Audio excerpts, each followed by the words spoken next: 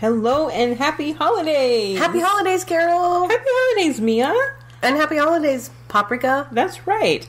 This is the special holiday edition of Refried Scenes where we are going to talk about Little Women. All four of them. All four of them, yep. All four of the Little Women's. That's a lot of women's. That's a lot of women's.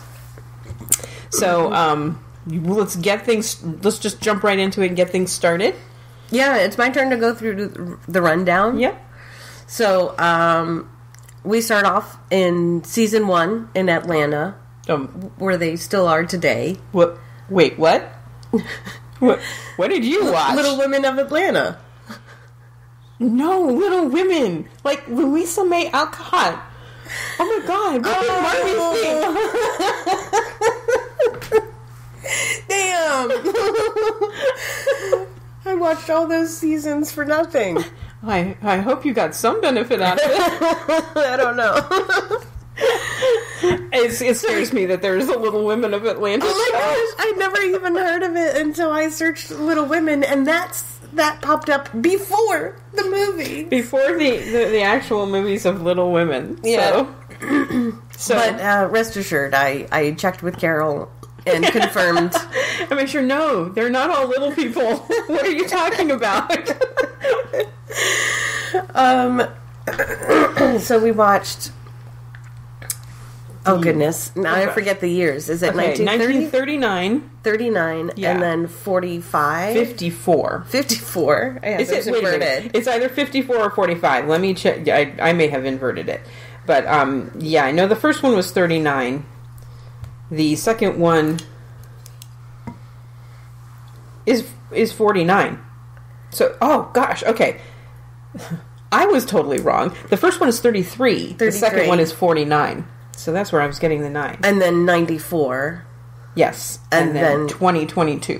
2022. So let's start with the 1933 version. Well, I'll do the rundown for really the first three, most of the four. Yeah. Too. There's very little. The fourth one makes changes, but the generalized story is basically the same. Right, and it's based off a book, so it all hits the major points. We meet the March girls in, I think they're in upstate New York. They're actually in Concord. Well, they don't actually name the town. They do in the new one. They do. Yeah, it's Concord, Massachusetts. Okay, yeah, they're somewhere cold. Yeah, in the Americas. Somewhere cold, and their father is not around. He's sent away. He's a soldier at the Union Army, and they're having to make ends meet. The book calls it genteel poverty. They're obviously not poor. They're not poor, but they don't want anybody to know that their money is dwindling. Is dwindling, but they still have a housekeeper. It's not like you meet poor people in this story, and the Marches aren't there yet. Right, they're not there yet. But Meg especially has a keeping up with the Joneses thing, yes. and obviously they're getting an education, they're cared for. Mm-hmm. They have a doctor, So you've got Marmee watching over everybody. You've got Joe is pretty much the main focus of the stories. Everything sort of hinges off of her perspective of how things go. And she's the writer amongst the sisters. You have Amy, you have Beth, and Meg. Mm. And then you soon meet the neighbor. What's his first name? Teddy. Theodore Lawrence. A.K.A. Lori. A.K.A. Teddy or Lori. And he's there. He's got some money, but he's not. He's not like a successful man by culture standards at the time. He's. It's explained in the 2 later versions that his father was disowned. His father was because he's living with his grandpa, and his father was that man's son who ran off with an Italian opera singer and was disowned. but they both died, so Laurie had to come home, and his grandfather took him in. So he has kind of an artist flair. He does. He has an artist flair. Mm-hmm. And Joe is really drawn to that, and they become fast friends. And Joe's more of a rough and tumble type of a kid anyway. Mm-hmm. So they form a close friendship, and they're pretty much inseparable their childhood. Beth gets scarlet fever. There's some touching moments, and that's how kind of everybody gets their priorities straight with what they want to do with their life. And she eventually passes. Meg is the more vain sister. She's also described as beautiful, so she kind of knows it. Looks and money are her priority, so she's focused on finding a partner, getting married quickly, and her beauty. Yeah. And not letting the lack of finances or the dwindling money stop her from enjoying anything. Yeah. But then she eventually marries a tutor. Yeah. Because with no money. Because in my opinion, like, Beth's death changed her into what, to realize what she really needs. What she really wanted, yeah. Let's see what else. Laurie asks Joe to marry him, and she refuses. Yes, she refuses, saying that they cannot go a day without quarreling. She can't love him the way that he loves her. And, it is touching because they have such a strong friendship, and things would be a lot easier if she could marry him. He's got the money. Yeah. They know each other. He would let her do her writing. Yeah. But she just can't love him. And she views him as a brother. Yeah. So that's very sad, and he goes off to Europe. And then, coincidentally, the old spinster of the family, Great Aunt March, decides that she wants to go to Europe, and she wants to sponsor Amy's getting an artistic education in Europe. So she's taking Amy there. And Amy and Laurie come home from Europe married. Yeah. So Joe has some mixed feelings about that, but she's ultimately okay with that because she knows they'll be happier. Yeah, than her and Laurie would be. It wouldn't have been fair to Laurie to just accept that proposal. And it just so happens she's met a very convenient German professor in New York. Who was played with an Italian accent in how many of the movies? All four? Well, okay, so he's played by an Italian in the fourth one. Gabriel Byrne does his best to try a German accent, but he's so Irish. He's Irish. I don't know where the heck his accent was from. And then I have totally forgotten the other two, the older two. Italian. But I actually, in the first one, it was like a general European accent. It was so funny. And then the second one, they actually cast an Italian. Right. So, yeah. So 2 of the 4 German professors were played by Italians, I believe. But, yeah. None of them were played by Germans. None of them were played by Germans. And he does not have a lot of money, but he helps her with her writing, and he takes her to the opera. Yeah, he gives her a very harsh critique because she's writing like horror stories, but they're selling. For the newspaper. Yeah, but they're selling. So, shut up, dude. No, I disagree. I think that he was in the right. He was in the right to tell her that, but at the same time, it comes across. Well, we'll get into it, the different versions, but to me, it was like, you can criticize her, but don't tell her to just throw out the only income she has right now. Yeah, I agree with that. Like, in today's day and age, you'd be like, It's do it on the side. yeah. It's like until your bills are paid full time by this. I know you want to write the great American novel, but right now the electricity is being paid for by this YA vampire romance. So can you keep writing the vampire romance?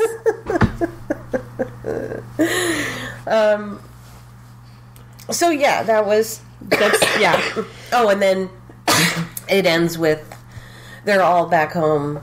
The Lori and Amy are back home for Christmas. Joe comes Meg and back. John because she marries John Brooke, Laurie's tutor. Yeah, they're back for Christmas. Joe, your cat's. Let really... me check the cabinets. They're trying to get into the cabinets, and all we hear is this ghostly slamming of doors. Like, Beth is here and she wants to say something. Stop. Stop it. You do not need to get in there. You're not a baking dish. Okay, so there's a reason why I have baby locks on my cabinets, and it's not because I have babies. Okay, where were we? Oh yeah, everyone was married happily ever after, except for Beth, who died. Yep, pretty much. The author comes by, the Italian, the German, Gabriel Byrne, whatever we're calling him. He comes by, brings her book published as a gift, but leaves it with, depending on the version, somebody else in the family. He mistakenly thinks that she has married Laurie because somebody tells them that. Because Laurie's there and he's overheard his name in that context that... Yeah. So he leaves and there's a very heroic scene where she chases him down. And then we know that everybody just lives happily ever after. Yeah, and Anne March leaves Joe her house, which Joe in the novel and in, I think, all of the books, or all of the movies, turns into a school. And then you get the sequel to Little Women, which was Little Men. I really like that she bought a school with that money. Yeah. So, and that's basically the story. This is, mostly like episodic adventures, kind of. It's like, it has that very 1860s quality of having, and this happened, and this happened. Each chapter is a little problem that is solved, and it goes on. And then like you have a few years of time. Yeah. Yeah. And then you have the tragedy of Beth kind of woven into it, because Beth is a very shy and withdrawn girl. And doesn't open up to anybody except the neighbor who has a piano. So, yeah. So let's get into the actual movies here. Okay. Starting with 1933, where Joe is played by Katharine Hepburn. I usually love Katharine Hepburn. When you ever watch a movie and you're like, oh, this is the one that she decided she was going for Best Actress. I think she was. I don't think she won it, but... That's the impression that watching this today gives you. This is the most melodramatic one. Oh my goodness. And I normally love Katharine Hepburn, but I disliked her Joe. I very much disliked her Joe. There's a moment after Beth dies where everyone comes home and she goes into the hallway, and then it was the big Oscar moment. She reaches to the heavens and goes, "Oh, Bethy, it's so grand when we're all together." And I'm like, oh, that's it's cringy. It was so cringy. And these girls may be, genteel poverty, but they're wearing very, very expensive dresses. That's what got me. Not only were their dresses expensive, but when they were doing the plays and playing together, elaborate they had costumes, the wigs. Yeah, they had gowns, corseted gowns. And I'm like okay. When I play dress up with my friends, we use robes and... Yeah, you use the men's clothes that's sitting in the closet. There's no poverty here except people say that they're poor. You don't see it at all. And then Laurie was so bland in this movie, I can't even remember who played him. Don't ask me. This is the first one also where they switch Beth and Amy in the ages, because in the book it's Meg is the oldest, She's 16 at the start. Joe is 15. Beth is 13, and then Amy is 12. Amy is the youngest. And the book spans 10 years. So in order to make it a little bit easier to cast Amy, who's supposed to age 10 years, starting at 12, they usually flip Beth and Amy, and Beth is the youngest. And then Amy can be a little bit older. Right. And then for the first two, they cast like a big child actor in the role of Beth to get that great death scene. So, because like in the 33 version, it's her name was Frances D. And boy, someone was doing her eyebrows. Everything about this movie is everything drama. about this movie is drama and kind of luxurious. And Drama. The set is overdone. The acting is overdone. The wardrobe is overdone. The music is overdone. It's so treacly. It's just this one was a very grating one. I love the book, but I do love the book. This movie, no, I didn't like this one. Okay. Moving on to 1949. And it's not June Allison. Who is it that plays? Is it not Elizabeth Taylor? Elizabeth Taylor plays Amy in this one. But Joe is played by... It is June Allison. June Allison plays Joe.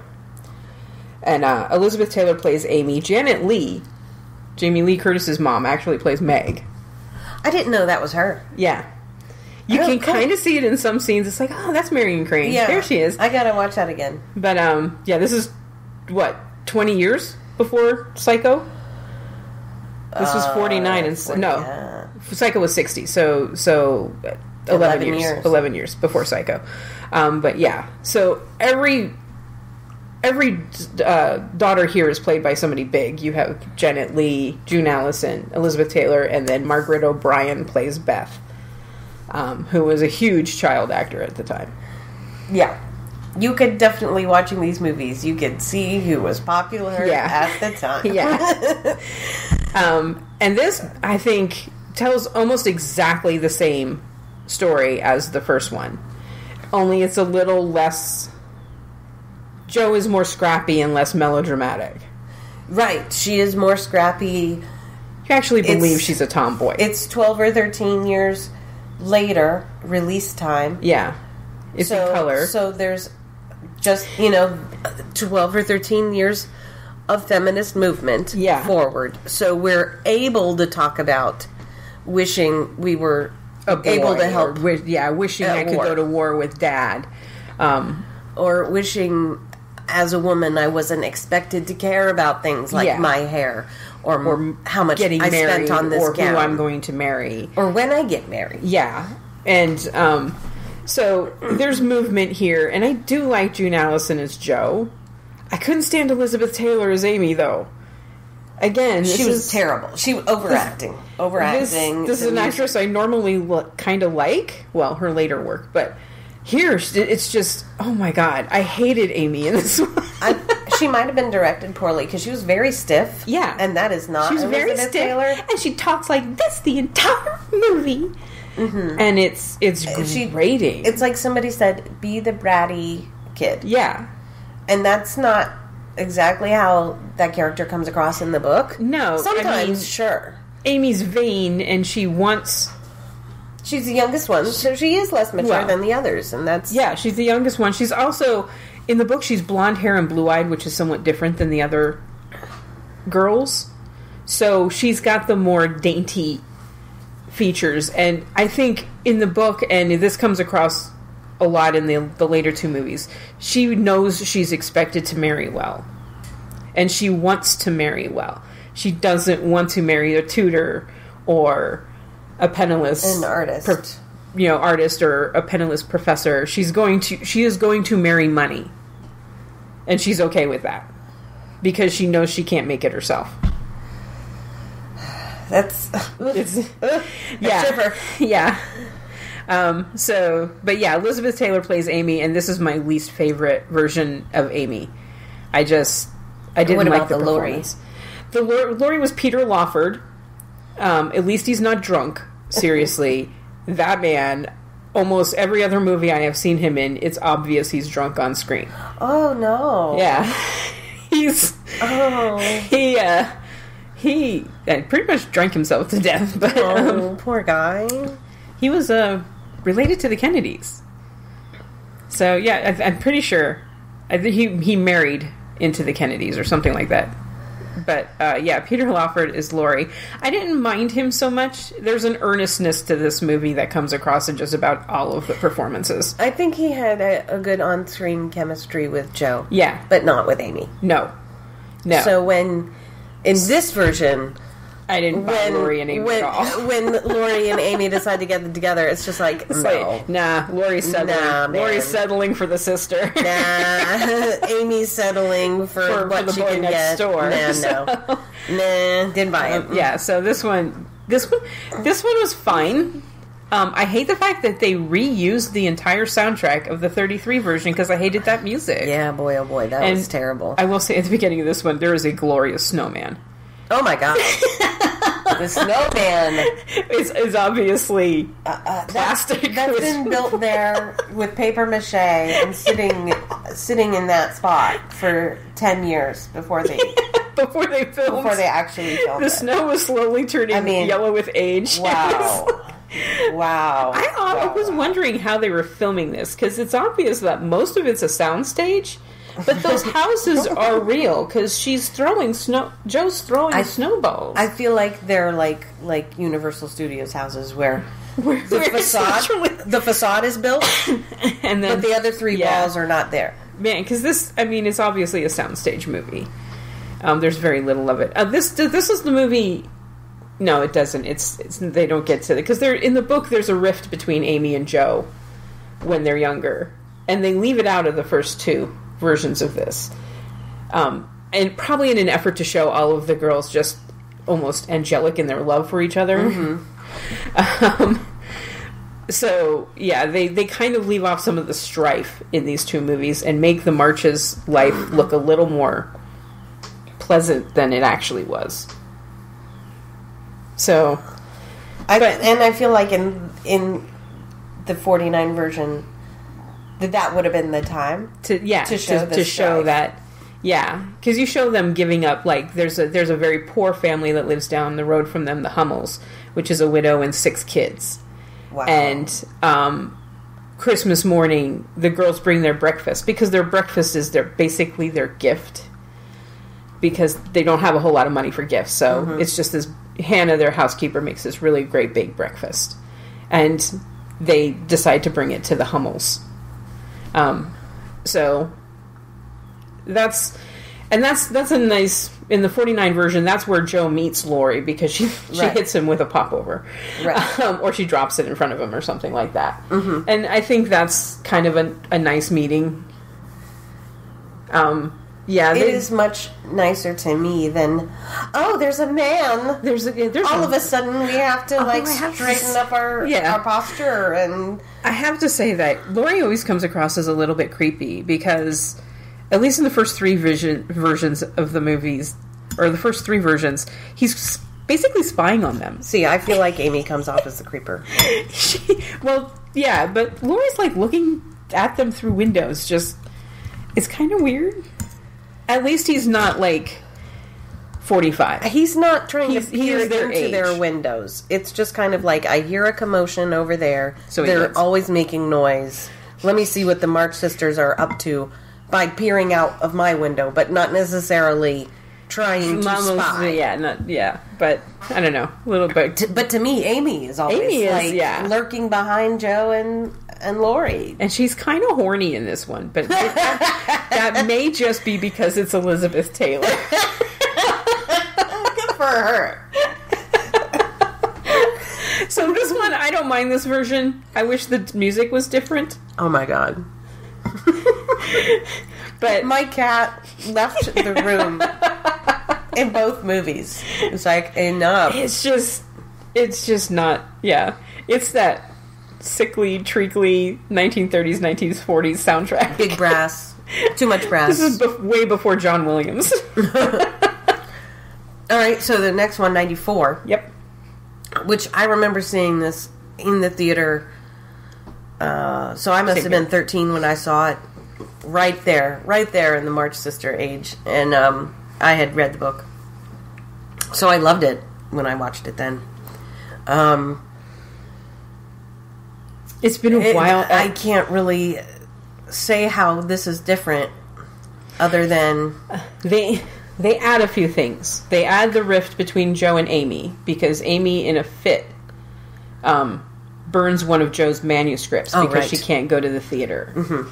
And then she falls through the ice because Joe won't talk to her after that, and she follows Amy or Laurie and Joe out onto the ice and falls through, and then, oh my God, I'm so sorry, my poor Amy. How could I be mad at you? You can be mad at her because she burned your manuscript. That is perfectly fine. That was a fucking bad move. Yeah. It doesn't mean you wanted her to drown die in the ice. But watching this as a middle-aged woman is different than watching it, as an early 20s when I first saw it. That's what I was going to say. This happens all the time with children's literature and me. Because I was watching Little House on the Prairie, and that's one of my favorite shows growing up, and I'm watching it going, this is fucked up. Yeah. And now I'm watching some of these older movies, these 90s movies like this one, and I'm like, oh, why did I not notice that before? Yeah. And there's some of that here. The fact that Gabriel Byrne is so much older than Winona Ryder. And then I'm thinking back, I'm like, well, wait a minute. Right. He was kind of old in the 49 version too. Yeah. Yeah. So that made me like, wow, okay, there's a sizable age difference there. Just the voiceover. The voiceover. I'm never a fan, but that was very popular in the 90s. Yeah. To have a voiceover in your movie. I didn't care for it, and not only that, I did not like how Winona Ryder, who was doing the voiceover, because she's Joe. Yeah. And because she's the main character, Joe, she talks with a bit of a pout the entire time. Yeah. It's just a little bit like, come on, Joe, where is your actual feminism, not your fake feminism? She's trying it's just too much. I think Winona Ryder was trying to sound serious. She was trying to sound a little British, I think. She was mistaking a British accent for a Connecticut accent. Not that it's a bit weird. Not that I dislike her as Joe. Absolutely not. And here is we differ in opinion here, because I actually like the fact that they cast two actresses as Amy. Because Amy ages so dramatically in the book, she starts off as 12 and then ends at 22. It's difficult for a 20-something-year-old actress to pull off 12. And that was I think that's why they flipped the ages in the first two movies, so Amy could be older. Right.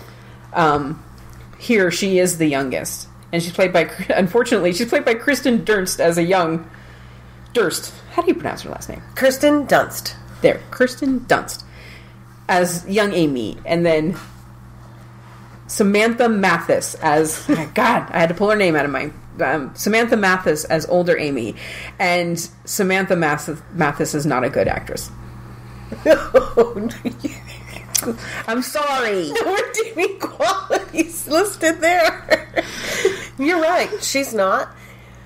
And you have this kind of... She was the one in the movie that was pretending to be on set of a movie. Yeah. When everybody else was acting around her. And you had this really kind of good performance by Kirsten Dunst, and it's like you're following up with this really bland. And then Claire Danes as Beth, and you just know at the time, even back then, you knew, Claire Danes, this is going to be a tearjerker. Yeah, I will say Claire Danes is my favorite Beth. Yeah, and is the only time in all four movies that I actually felt like crying when Beth died. They really pushed for it. They pushed for it. And Claire Danes does a good job with the material. Yes. Beth is kind of a tough character because Margaret O'Brien played her like she played every young child in the movies. She's just so sweet. Oh, please, sir, may I play your piano? I care very much. It's a very 40s child performance. And the whole character of Beth, she's written to die. Yeah. So, like... And at least there's not a lot of depth of character. No, and at least with Claire Danes, you get that moment where she's like, I never envisioned myself leaving home. And it's like, okay, so I could get why she's like in that bubble for the whole thing. Right, right. But yeah, Claire Danes was the only time I actually felt something when Beth died. Yeah. Did it affect you in the book? It did in the book. Yeah. And it's the catalyst for Jo changing her writing style, and because she writes what is technically Little Women. Right. But mostly about, her sisters. And it's a catalyst for everybody being changed. And yeah, I think Claire Danes did the best job with it. Yeah, however, I don't like Christian Bale's Laurie. I didn't have a problem with that, but I do want to address the casting of different actresses at different ages. I just prefer it to cast the same actress because it takes me out of the movie when I see a new face. If they're going to do that? I see your point. They look like a 22-year-old playing a 12-year-old when they have to do that in those scenes. It's just something I can subside. Yeah, if they're going to do that, I wish they do what the first two movies did and just flip Beth and Amy. Mm-hmm. And then write Amy as a little bit more mature at the beginning. Because my problem with every performance except for that 94 version is that you have this adult actress going, teacher struck me for my limes. And I'm like, what? She's they don't change her dialogue at all. Right. So she's talking like a 12-year-old and she's obviously 20. So that's what it's like. If you're not going to flip the ages, I have a problem with them flipping the ages because they didn't rewrite Amy to be any older. Beth still sounds older, dialogue-wise, in those first two versions because they didn't change anything from how they speak in the book. But it could be a maturity level thing, too. Yeah, because Amy's immature. Right. Until she... In a family of 4 sisters, the least mature one may not necessarily be the youngest. So, yeah, I preferred the two actresses. I just wish they had gotten a better quality actress for older Amy. For sure. Like, trash. For sure. No, but, like, what is she doing now? There's nobody can really debate that. I don't even think she's on Little Women in Atlanta. She was supposed to be the next big thing, and she wasn't. Right. That being said, I do love Susan Sarandon as Marmee. I can't even remember who played Marmee in the first two. But she was, to me, she was a good Marmee when I watch it now. But back then, I was like, this isn't how Marmee is in the book. She comes across as rather strict.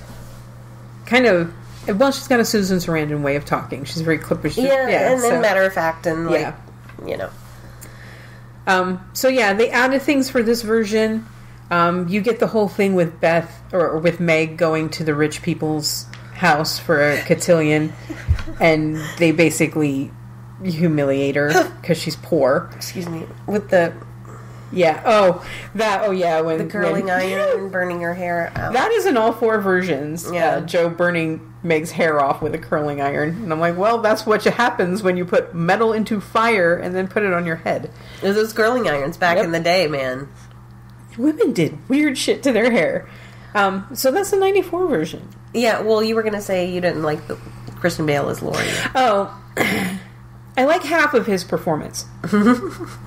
I like it when they're, doing the play, doing Jo's plays at the houses and they just meet. I don't like Laurie in Europe because he comes across as predatory. Well, in those scenes when he's opposite Amy, I'm just like, she is giving him nothing to act off and of. He's overcompensating and it's coming across as creepy. Yes. So that's how I feel. And I think that might be what happened, but as a result, I don't like Laurie.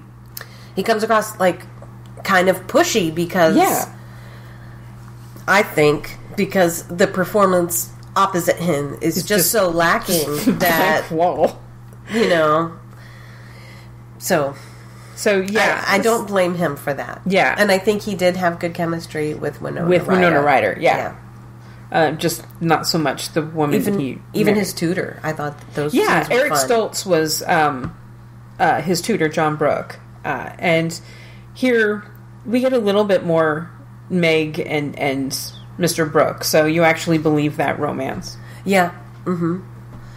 And in this one, in 94, I really wish they would have had the bravery to say that Aunt Marge is a lesbian. Yeah. Like let's just not call her an old spinster. Yeah. Or treat her like an old hag because she's not married. Let's just say she's whatever it is. She's asexual. She's lesbian. Because let me tell you something. A woman like Aunt March with that much money, she would have been married. If she wanted to be married at all, right, she would have been married. Right. Because, some guy's going to absolutely marry into money. It doesn't matter what she looks like. Mm-hmm, mm-hmm. So, she is coded very gay. Yeah. But there's no way, even in 94, they were going to have that much guts. I know. They didn't even do that in 22. Makes me a little sad. Yeah. Yeah. Because you can imagine Eric Stoltz now. He would be the gender fluid one. Yeah. Yeah. So, this is very much stuck in the 1890s. And you can kind of wedge in some feminism. Yeah. But, it's stuck in the, 1860s, actually, because it's after the Civil War, so. And then we have the final one. 2022, Greta Gerwig. This one was nominated for several Academy Awards. Several. And I did not watch it until this week. Really? Yeah. I actually saw this in the theater. It was on my radar. I just didn't get around to it. She changed... Well, each of the last three have been very linear in their tale. It starts at one point and ends at this... Greta Gerwig throws that out the window immediately. Yeah. You're going back and forth in time. Yeah, it starts off with Aunt March and Amy in a carriage ride, right? Passing Lori. No, it starts with Joe selling a story. Oh, you're right. Yeah, you're right. She's in New York and she sells a story. So, I think what she's doing with the time frame or the back and forth in time is like, this is Joe writing the book. And she'll write this part, and you get to see that part, and you write this part, and you get to see that. So it goes back and forth quite a bit. That makes sense. It does go back and forth quite a bit, and I think that helps with keeping the attention span of the movie going, too. Yeah, because this is the longest one at 2 hours and 14 minutes. The pacing goes well. Mm-hmm. It keeps you interested. And again, there's further talk about the feminist ways. You know, there's a whole speech about how Joe wishes she could be one of the powerful men, and Amy wishes she could shed the womanhood illusion, and Timothy Chalamet was also feminist, I feel. Yeah. Which we didn't get really. We didn't get that from any of the other Lauries. No. That he's a patron of the arts, yes, but not that step further. You get the feeling in each of these that Joe is right when she turns him down, because you know that if they got married, he would want her in society. And that's not Joe. So this one is the one instance where I questioned that. Oh boy, this is the one where I cried deeply. Really? Both with the whole Laurie telling Joe how he felt ultimately, which we all knew. In this one, this did a much better job of leading up to that. Yeah. In the other ones, they all said, you all know what I want to say, so just let me say it. But it was still out of nowhere. Yeah. In this one, you saw him pine. You saw him. Yeah. You know. You could really see where his pain. Yeah, and this is the only one where I was like, no, this Joe and this Lori, I think they'd be successful. They make sense. They make sense. Oh my gosh! And then what else? When Amy told him, "No, I'm not. I've always been second fiddle to Joe. I'm not going to be." Oh my god! I was like that. Yeah, I'll talk about Florence Pugh in a moment, but so here we have Saoirse Ronan as Joe, and probably my favorite Joe. Definitely my favorite Joe. I think she nails it, even if she loses her, slips into her accent occasionally. What are you going to do? I do too. Emma Watson is Meg. I had a hard time believing and I know Emma Watson is older than all of these other actresses, but she just didn't look it. But nor was she true to Meg's character in any way, really. I liked her I liked the fact that they got into how hard it is being poor and having rich friends. Yeah, I understood that struggle. Because you're introduced to... It affected her marriage, or her relationship. You're introduced to Meg kind of negligently buying $50 worth of fabric. Reluctantly. Because she's kind of pressured into it by a rich friend. Mm-hmm. And then, of course, immediately regrets it because she can't buy a coat that her husband actually needs. Mm-hmm. So... Yeah, I do like that they added the bit. They show how difficult it is sometimes. The buyer's remorse and then the peer pressure. But in the books and in the previous movies, it wasn't Meg succumbing to peer pressure. It was Meg living her vanity. Yeah, until she married John Brooke. Meg's a weird character. Because you'd think as the oldest, she'd be the one that they'd be pushing forward into society and saying kind of, marry well. But she doesn't. So, yeah, Emma Watson plays Meg far more subdued to me than the other versions. She plays her as a sweet person, and Meg is not the sweet March sister. Yeah. So, that... They tempered Meg quite a bit for this movie. Yeah. And you see a lot more of her because it's Emma Watson. It is an enjoyable performance and a way to write that character. Yeah, it's not a I'm not a bad complaining. I enjoyed it. But I do have that criticism that... Who played John in this one? I don't believe I know his name. I can't remember if it's a person that I recognize or... So yeah, I didn't mind Meg. Okay, then we get to Amy and Beth, and I have a couple of issues. And I know that's probably that's not. I know we disagree on at least one of them, but do you want to talk about Laurie first? Oh yeah, let's talk about Laurie. Let's talk about Timothée Chalamet. So Timothée Chalamet comes on. Of course, he's the neighbor. His uncle's been disowned. He's just kind of schlumming it up in Concord, living next to the March sisters, hanging out with Joe, and he just appears at a dance in this one, right?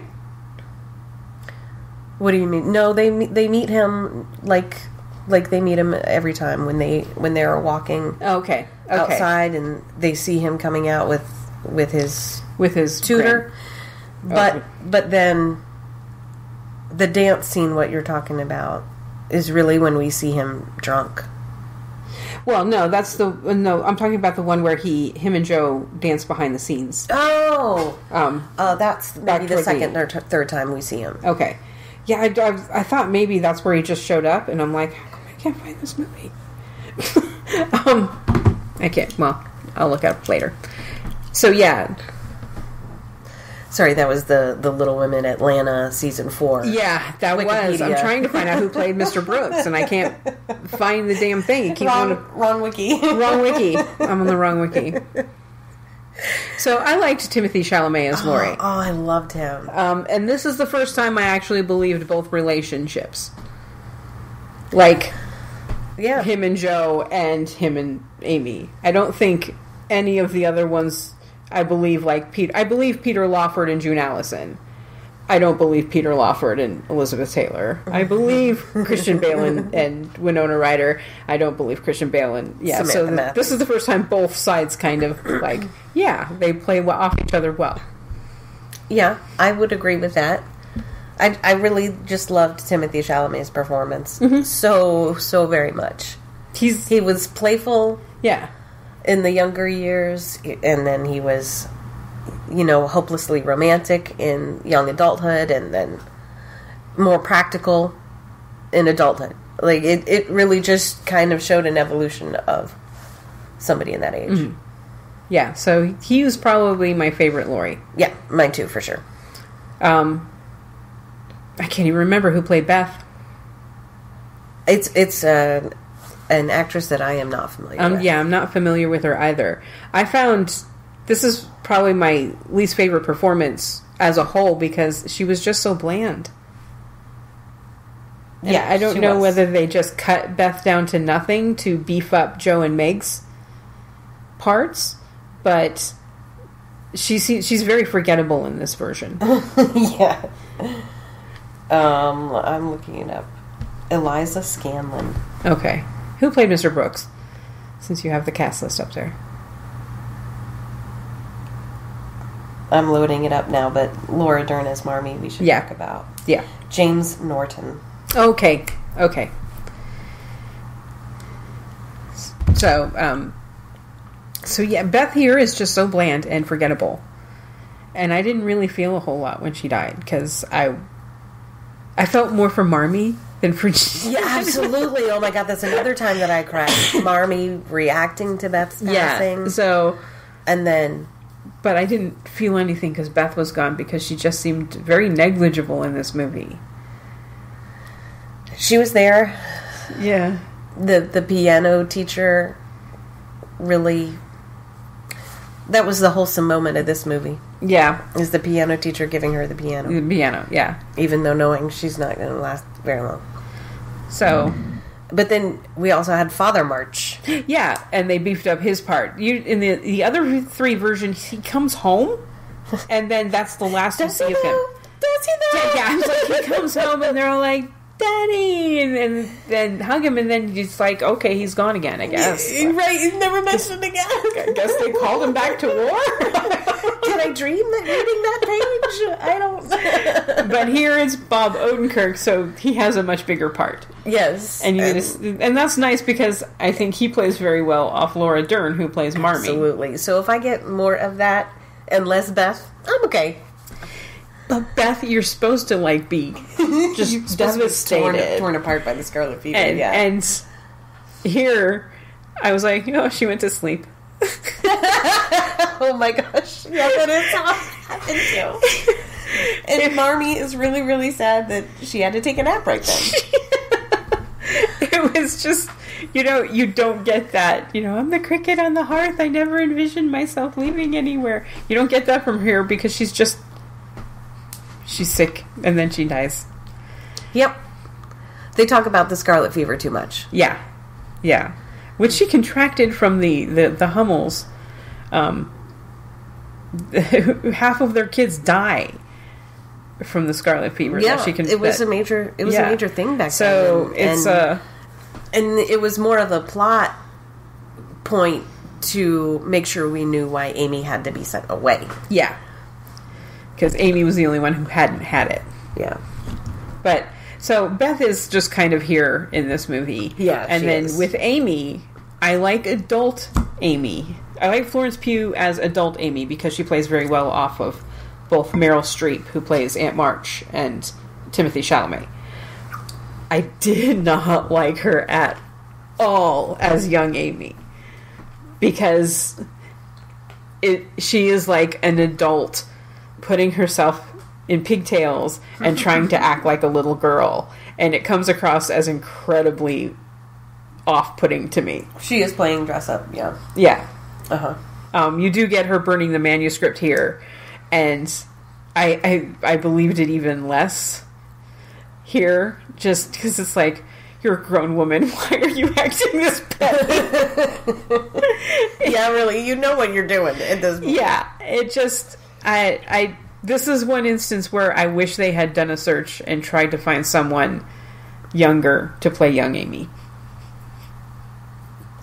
But the Academy disagreed with me because Florence Pugh was nominated for Best Supporting Actress. I thought she did amazing. As a child, as an adult, I loved her performance too. It drug the movie down for me. She's my favorite Amy.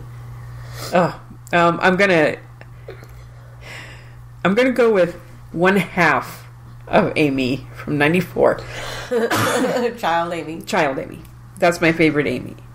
If you're talking as a complete performance, God, none of them. It's a tough one. It's a tough role. Amy isn't exactly likable. No. And yeah, so that just drug this one down for me quite a bit. And also, Greta Gerwig does this thing whenever somebody is writing a letter, they break the fourth wall and stare into the camera and read it to you, basically, or recite it. And I hated that. I hated that. Every time they'd just be sitting there staring at the camera, I'm like, okay, no. And the camera slow pans in. Yeah. In the dramatic room. Yeah. With the one light on that person. I didn't mind. I thought it was nice and, I don't know, a little quirky. Like it. At least the professor is closer in age to Joe in this one, so...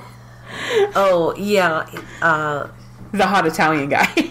I might be mispronouncing his name. Louis or Louis Garrel. Oh, maybe he's French. Garrel. But anyway, yeah, he's much younger in this one. One would even say age appropriate. Like, yeah. if you were to attend a 4-year college, you could see that if you're a freshman, yeah. He might be senior. Yeah. Or not too far away from that. Yeah. So it didn't make me cringe nearly as much when him and Joe got together. Right. Or did they? Because this is where Greta Gerwig tries to, insert the feminism things, because this is all Joe writing the story, and she gets into an argument with her publisher, right? Because he's like, write me the rest of the story and then make sure she's married at the end. The girls want to see... They want to see them married. Women want to read about other women getting married. Yeah. And she disagrees. And why can't she just be on her own? Yeah, and then there's more to it. She's negotiating royalties, keeping copyright.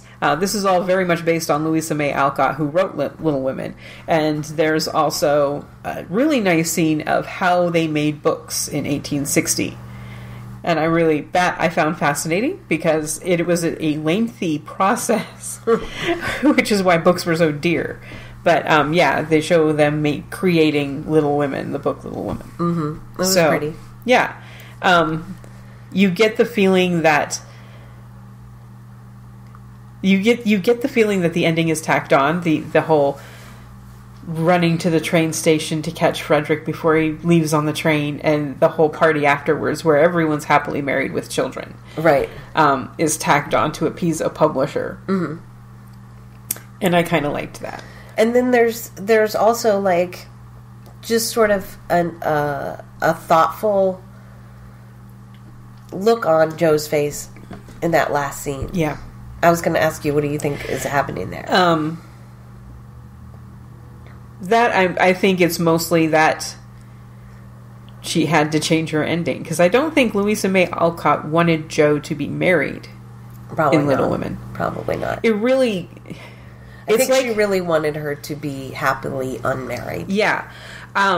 When I say Professor Bear is a convenient German professor, that in the book he comes across as very convenient. He's in the right place at the right time. Right place, right time, and he feels inserted solely to marry Joe off to someone her intellectual equal. Yeah, and he shows up when she goes to study. Yeah, and when she's feeling lonesome, she's wondering if she should maybe have entertained the idea of being with Lori romantically. Yeah. Boom. That is also something I didn't really like in this one, was that Joe, like, had second thoughts. I don't like the idea that Joe had second thoughts, because I truly believe Joe and Lori would have been miserable. Even Timothy Chalamet and Saoirse Ronan, Joe and Lori, I think they eventually would have started. She would not heads. have put up with his drinking No. at all. And I don't even think that Amy would have, honestly. probably not. Especially not out in Sorry. public at the dances and things like that. I don't know. This was I didn't like the fact that she put the letter in, because her and Lori had a mailbox where they would give treats to each other, or presents, which I think shows up in 3 of the 4, the mailbox. But she puts a letter in there saying she has second thoughts, and if he asked again, she'd say yes. And I don't know if I like that. I liked it because it just seemed very real. She didn't act on it. And then, like, the very next day, Professor Baird shows up out of nowhere in Concord. Yeah. And finds them. Yeah. Which, to me, is like, why are you here? In this last version, there is absolutely no reason for him to be there. There is for every other version, because she sends him her manuscript, and he's the one who gets it published. And he's bringing her book. Mm-hmm. This is the only version where that's not the case. He just shows up. He does decide to publish it for her and bind it. But that's her negotiating with her publisher. Oh, that's true. That's right. Okay. I'm sorry. Did she send him her manuscript in this one? No. I thought she sent it directly to her publisher. Right. Who then rejected it until his daughters loved it. I think in the 4th one, the only writing of hers that they discuss is her newspaper. Her horror stories. Yeah. So I couldn't understand why he suddenly was in Connecticut, or why he was suddenly in Concord, other than, Joe has to get married now. Yeah, we need the Christmas reunion. Also, Amy is now married to Lori. Can he not raise the Marches out of genteel poverty? You have her sister scrounging for $50 for silk. Meanwhile, Amy is wearing furs. It's like, oh, come on. I don't know. I didn't think about it that hard. These are the things I think about when I watch. I will say I didn't second guess. It had been a long time since I had seen the 94 version, and there were some scenes in there that were very 1994 and made me go, oh, ow, I don't like that.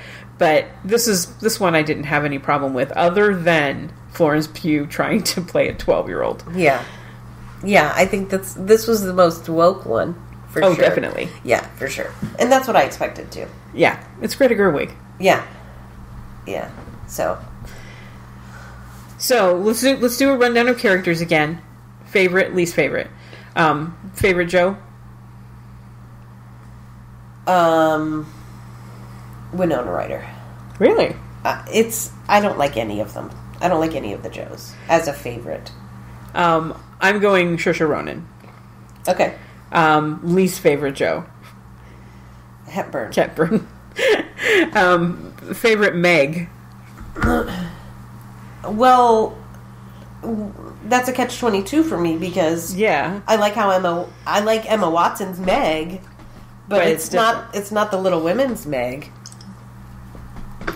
I'm going to still say Emma Watson, because they just rewrote Meg for her, and that's fine. And I'm going to say Emma Watson too. Least favorite Meg?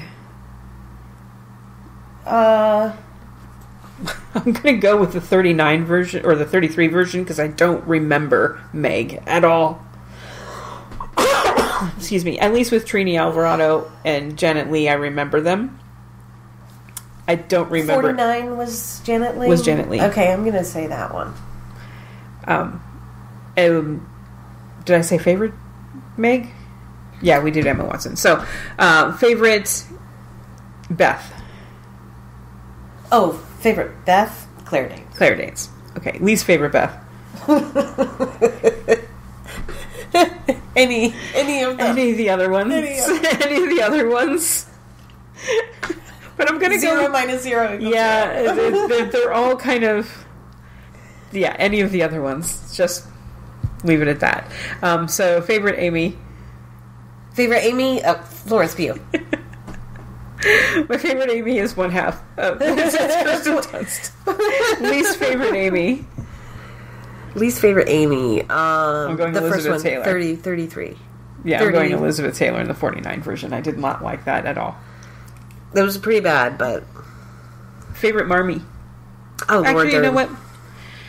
That's kind of silly because I don't remember Marmee from either of the first two versions at all. So, yeah, and I would say Laura Dern. I like Susan Sarandon, but Laura Dern has a warmth about her that is far more Marmee-ish. Yeah, yes. So what's your worst version that we watched? The first one. The 33. 33. Yeah, same. And it was just so overdone with everything. And which one is your favorite? Oh, the 2022. The 2022? Yeah. By a very slight margin, I'm going 2022. I think 94 has some really great points. Yeah, it does. But I like Saoirse Ronan's Joe a little bit more. So there we go. So what about Laurie? Oh my god, my favorite Laurie is Timothée Chalamet. Okay, yeah, we agree on that. My second favorite Laurie would probably be Peter Lawford. So 49. Yeah, the 49 version. I would agree with that. No offense, Christian Bale, you're hot and all, but yeah, I only liked half your performance. I don't blame you. I know it was your partner. Okay. So should we roll for next time? Or should we we're going to do prom night. Prom night. Oh, that makes sense. So next time you hear us, we will be doing prom night. But happy holidays, everyone. We hope you have a wonderful, whatever you celebrate. Yes, well said. I echo that. Thank you for listening. Bye.